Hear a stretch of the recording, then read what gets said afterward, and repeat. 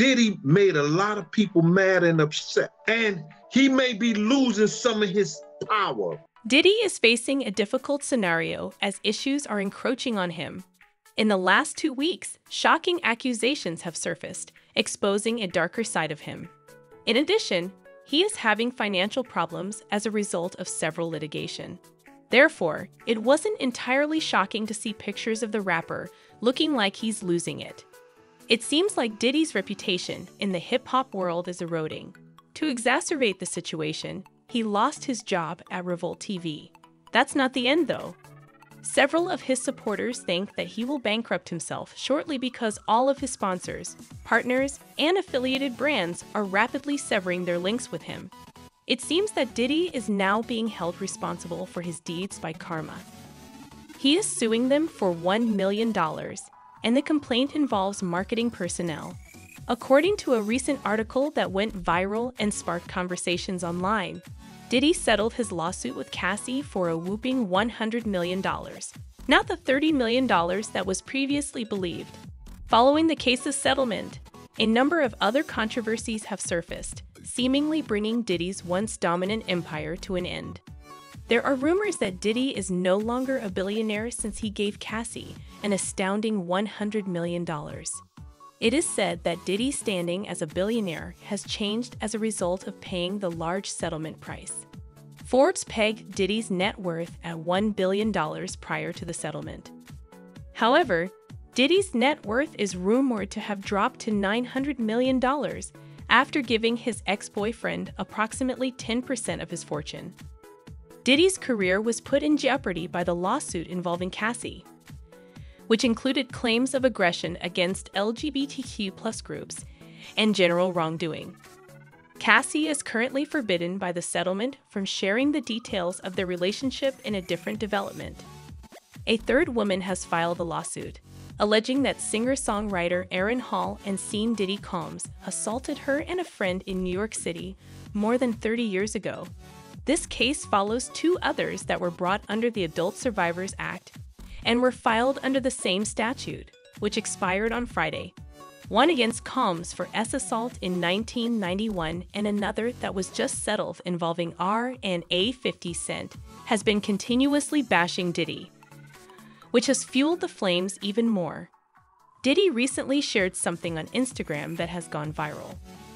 Posting an image of Diddy, 50 Cent wrote, "After assault suits, is Sean Combs' brand and empire in danger? No, he will be fine," was the caption added to the photo. He is extremely wealthy. He'll merely dig into his pockets to make it happen if his corporate partners back out. Observed how quickly he paid Cassie. He truly is a billionaire. He's got your money, people. F you then. Diddy did it. It's almost here. 50 Cent made it plain that he would be more than happy to take over once it was officially announced that Diddy was leaving his position as chairman of Revolt. On his Instagram, he posted a photo of Diddy with the caption, "Diddy reportedly takes a temporary leave as chairman of Revolt amidst assault lawsuits. I'll buy that from you, Playboy, for the low," the caption said, "because you know Cadillac and T gonna pull out. I'll give you a couple of bucks right now. Once you sell it to me, we can become buddies. I'm not kidding, give me a call." 50 Cent employs a more calculated approach, meticulously selecting his targets and providing clear justifications for each choice. He obviously knows about Diddy's darker side, which the world is only now learning about.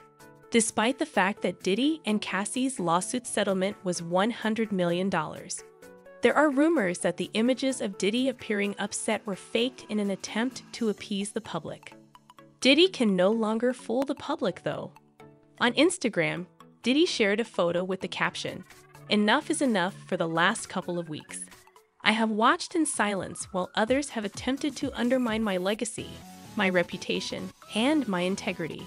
Those seeking a fast cash have made some horrifying accusations about me. Allow me to be clear, none of the horrible acts that were said to have been done by me. I'll stand up for the truth, my family, and my name." Suspicions are raised by the fact that Diddy settled the lawsuit barely a day after Cassie filed it. One could expect him to see the trial through to the end and demonstrate his innocence in public if he was genuinely certain of his innocence. It's possible that Cassie was trying to keep quiet and stop her from speaking further by settling so soon. It strengthens the idea that Diddy may be acting with dubious intentions. As to insiders' claims, Diddy may have lost a significant amount of money, roughly $200 million, due to lawsuits, particularly those involving Cassie. A lot of people believe that 50 Cent could come in because of this financial situation. Not to point fingers, but Diddy appears to be in a difficult situation and is making an effort to resolve things quietly. But it's possible that he lacks the resources necessary to deal with everyone who is against him. More people are coming out with accusations against him, despite the fact that he swiftly rejected the case and the advice of his legal staff. The rest of the charges, according to his legal team, are untrue because they think the victims are attempting to gain financial advantages. They claimed, "These are late-filed, fabricated claims that falsely allege misconduct from over 30 years ago. This is just a money-grabbing scheme." Mr. Combs' success and notoriety make him a prime target for unsanctioned accusers who willfully lie to deceive him in order to gain financial advantage. They have individuals who will work behind the scenes to discredit anyone who is suing them. Many fans now think that the reason the victims have come forward is because Cassie's lawsuit against Diddy, a well-known hip-hop mogul, has given the other victims confidence and fortitude. Even though Diddy and his legal team make an effort to remain composed, they appear concerned about these lawsuits. As they attempt to keep further humiliating information from becoming public, Diddy's money is running low. A few months ago, Diddy's former security Gene Deal disclosed that Diddy was receiving millions from the musicians he signed to his record company. He labeled Diddy a phony and demanded that he reimburse the artist for his debt. Although Diddy frequently tries to project a positive image in interviews, Gene has already disclosed the real Diddy behind the scenes. Gene has made a lot of himself known, and another lawsuit has surfaced, alleging that Diddy and Harvey Pierre, the former head of Bad Boy Records, were both accountable for the same acts. More issues arise since Diddy's entire corporate empire is being attacked in addition to himself. In order to stop Combs from serving as the spokesperson for De Leon Tequila, Diageo used allegations of sexual assault against Combs' former partner, Sean Diddy Combs, in a letter to a New York court. Diageo has filed an appeal in the ongoing legal battle between the two to send the matter to arbitration. A ruling is anticipated in the spring. Diageo voiced worry that if Combs keeps pushing it, the charges against him would have a serious and long-lasting effect on De Leon. They cited a New York Times story in which Combs' attorney claimed that Cassie had pressed Combs for $30 million in exchange for the latter's silence on the assault claims. Diageo emphasized that this time span aligned with the duration of Combs' Wine's initial legal action against Diageo. Sean Diddy Combs is currently suing Diageo, a sizable alcohol corporation, alleging racial discrimination against his tequila and vodka trademarks. According to Diddy, Diageo portrayed De Leon Tequila and Ciroc Vodka as being associated with black people. Diddy's attorneys contend in the New York Supreme Court complaint that Diageo disregarded these trademarks and damaged their attractiveness by designating them as urban. Additionally, Diddy has charged Diageo with damaging his De Leon Tequila brand by employing subpar packaging that gave the product a cheap appearance. He says Diageo gave more resources and attention to other celebrity brands, such as George Clooney's Casamigos tequila. Clooney's Casamigos, which acquired Diageo in 2017 for $1 billion, is currently the best-selling tequila brand in the United States and accounts for a sizable portion of tequila sales at U.S. retail establishments. But a lot of people think Diageo is hesitant to advertise Diddy's tequila and vodka brands because of the recent legal actions against him.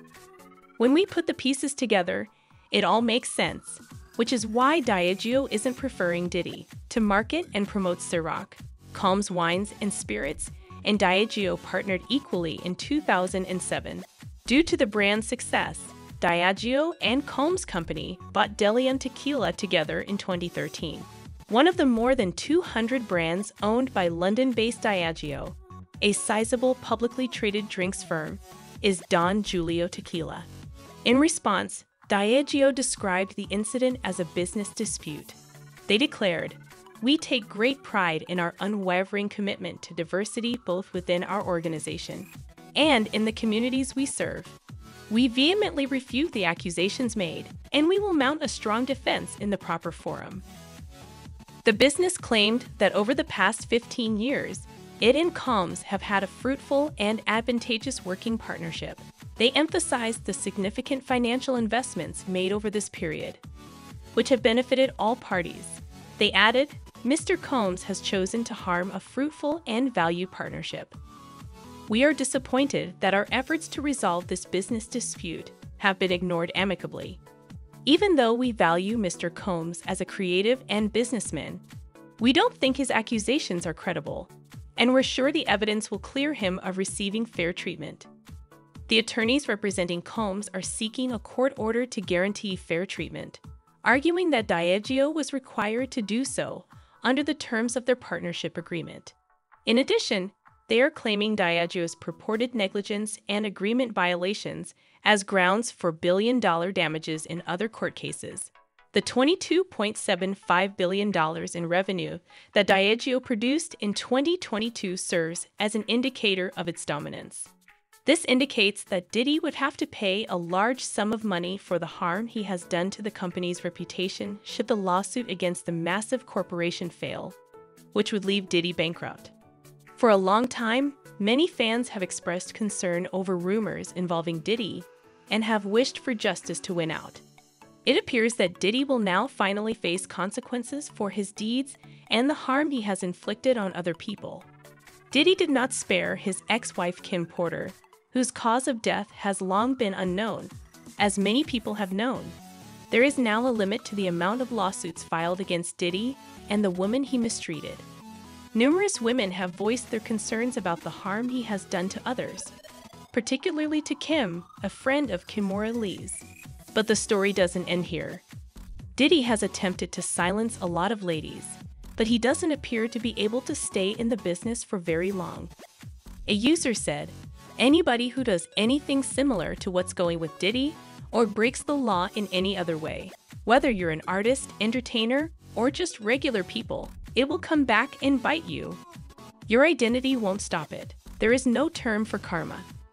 Clearly, I doubt Puffy is broke, but I'm thrilled to see that after all these years, the public is finally against him, said another user. Lastly, I say more power to Cassie and all the others pursuing him for the shady things he's done to them. That's it for the video, folks, for today. I'm grateful to them